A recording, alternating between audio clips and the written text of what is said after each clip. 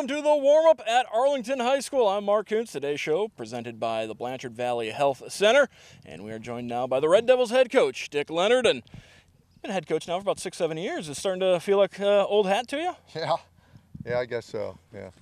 Obviously, a year of change in the Blanchard Valley Conference. We talked about it last year. This year, it's for real as Riverdale, North Baltimore, and Hopewell Loudon come into the league.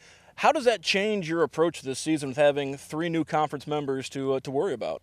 Well, it's another thing, more people you got to compete against that you haven't competed against in the past. So we'll have to do a little more prep work, a little more scouting, and concentrate maybe a little bit more on film work and so forth.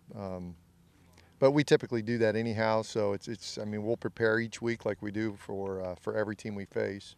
North Baltimore not on the schedule. Hopewell Loudon comes in week 3, and then it's Riverdale here at Arlington in week 5, and a little bit different having the Falcons here week 5 as opposed to week 1. Yeah, definitely. That's been a long-standing tradition game for us, and it's always been a real good rivalry and a real important game, being a non-league game. I mean, and there's always playoff implications for those non-league games, and that's been one of our big goals is win your non-league game. So.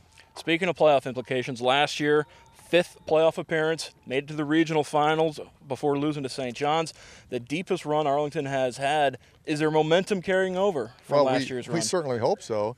But again, that was last year, and this year is this year, and you can't live off last year's press clippings. We've got to establish ourselves, and each and every week. Again, we were proud of what we accomplished. I don't think we were satisfied, but that was last year, and this is a whole new picture right now. Obviously, you have to replace Andrew Hunter at quarterback. How is the search going for the new signal caller? Well, that's been a big concern for us is who we can get back there. But we've got a couple kids competing pretty hard for it, and hopefully we can separate the competitors here and come up with someone who's going to do a real good job for us. Certainly has to feel good knowing what you've got coming back on the line and in the backfield. Well, and that hopefully will help, have a good transition for a new quarterback where we can, maybe rely a little bit up front to carry the load, and then, as that athlete gets comfortable back there as the signal caller, we can allow him to.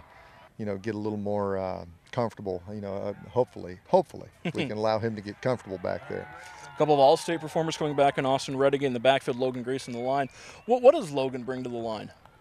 Well, he brings a lot of intelligence and a lot of experience. Obviously, he's a big, strong player. And the same thing with Austin, it's the experience thing. I know Logan's been doing that since about his freshman year. And Austin's been doing it since he's been a sophomore. So, obviously those things are good things, and it's just the experience. Let's talk about the defense. What do you think you're going to have coming back defensively? Well, it'll be very similar to the offense in terms of our line is kind of coming back, but the linebacking core is going to be all new. As a coach, you're a little concerned about the linebackers and the secondary, and just like you are on offense with the signal caller and a couple different receivers and those kind of things. So but again, up front we've got most of our starting defensive line returning, and again hopefully they can be good enough that we don't give quarterbacks 5 seconds to throw the ball, because we may struggle trying to keep people woed if that's happening. Last 8 years, you've had Mike Dennis on your coaching staff. He's now down at Hardin Northern as the head coach. How does that move affect your coaching staff? Well, that's a big chunk gone, because he was very good, and he's been our defensive coordinator, and he's tried and true. He's a very good coach, and we wish him the greatest of luck at Hardin Northern. But luckily, we've had the same staff pretty much for the last 7 or 8 years, and Coach Nick Inbody had worked with our defense with Coach Dennis for the last 5 or 6 years, and we think it's going to be a pretty smooth transition with him being our defensive coordinator. You know, we touched on it earlier. Riverdale now on the BBC changes the non-conference schedule. Shaw will be the week 1 opponent, but you're going to be guys playing those on Saturday afternoon. Does that change the approach through camp at all? Not really through camp, but it'll definitely change our approach during that prep week. You know, but it's exciting. You know, we know nothing about Shaw. I mean, I know that they're a very big school. Right, Division III, 2-8 record last year. And they have a lot of speed. Do you know that? And so it's going to be a real fun game, hopefully. And we're kind of looking forward to that. What do you think the expectations are for this year's team? Well, you know, I think our expectations are similar to what they are every year. You know, we have goals that we have. You know, I would think number 1 goal would be, like it always is the Blanchard Valley Conference Championship, and then you know, and then let's get back to the playoffs and let's build upon what we did last year, and I mean, our goal is to go deeper. You know, I think you know, we fill out our goal sheets, and those 6-7 guys right over there, I mean, their goals are pretty much the same as what mine are, and our coaching staff. I mean, it's their team, it's their year, and you know, I think that you know, BBC Championship's always the first, and then let's go deeper than what we did last year. Let's get a little deeper. All right, let's improve. Thank you very much, Coach Leonard, as he's got a group of about 10 or 11 seniors that they are counting on for good things, and we'll hear from several of them coming up after this break here on the warm-up presented by the Blanchard Valley Health Center.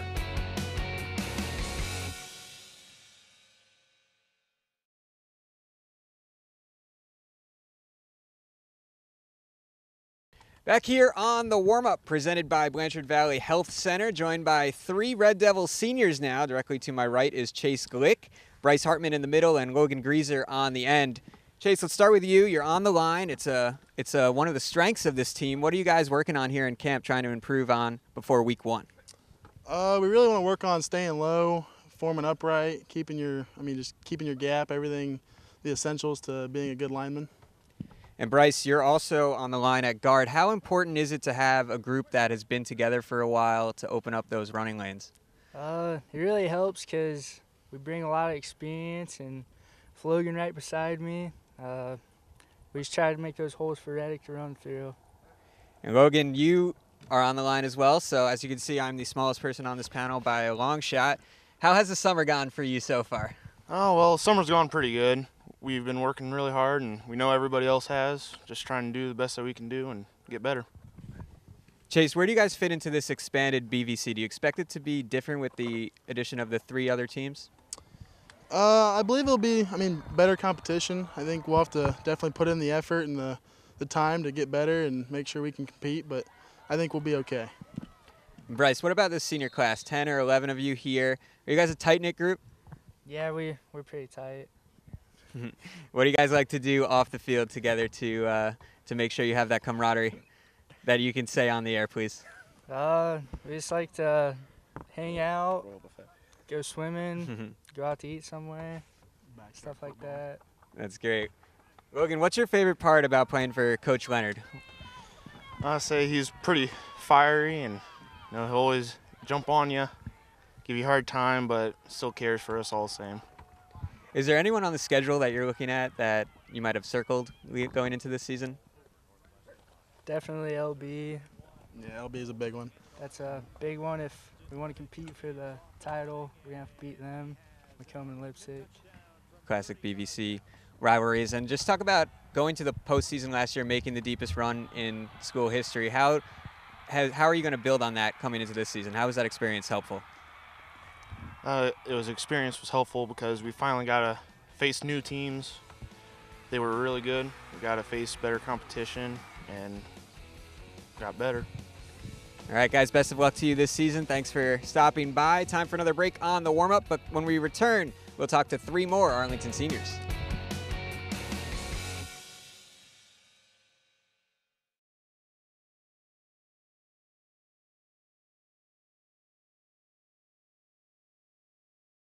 Third down here on the warm-up, presented by Blanchard Valley Health Center from Arlington. 3 more seniors. Zach Romick to my right, Mitch Jolloff in the middle, and Hunter Bernhardt on the end.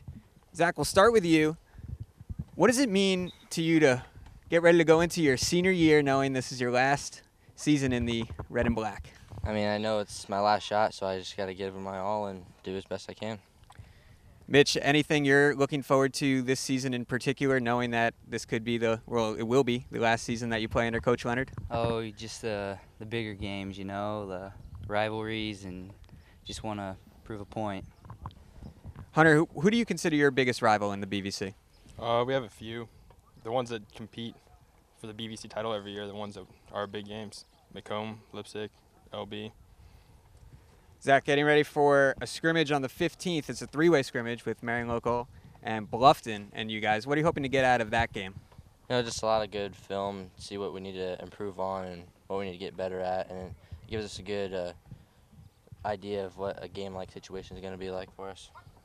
Yeah, Mitch, you looking forward to that one as well, knowing that you get to hit somebody else besides your own teammates? Yeah, it'll definitely be a different feeling, you know. The boys from Marion Local and Bluffton, they're good programs, and, you know, just be a good competition. What does it mean to play with these group of seniors on that line and really solidify the trenches for Arlington? We've had the same group for a while, so we have a lot of good communication, and we're all good with each other, so it works out. Well, looking at the schedule after Shaw, which Mark talked about, you guys have 3 straight road games. Is that something you prepare for differently, knowing that you're not going to be playing at home for almost a month? Not really. We're just going to go there and play the same game we would here. We just give it our best.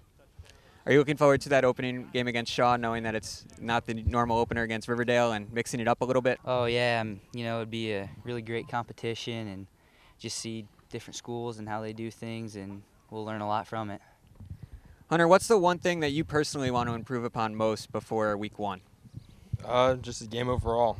I made a lot of mistakes last year, so just improve on everything. Different things every week. Zach, same question to you. What are you personally looking to improve upon before the games start to count for real? Just being a better teammate, helping out the guy beside me as much as I can, and getting better. I guess Mitch will might as well get your answer to that as well. Yeah, pretty much the same thing, you know, just being a leader and keeping the younger guys in check and just doing as best as we can. Is there a favorite part of camp, or is it kind of monotonous, or do you enjoy coming out here every day, 2-a-days? Well, of course. Those are the best parts with Coach Spire, our lineman coach. We go out there, tackle some dummies, cover some footballs. That's the right answer. Oh, yeah. That's the right answer. But the games are obviously, that's where the adrenaline is really flowing, right? So week 1, you'll have a lot to look forward to. Oh, yeah. Well, best of luck to you guys. Thanks for joining us on the warm-up. That'll do it from Arlington on this edition of the warm-up presented by Blanchard Valley Health Center. We'll see you next time.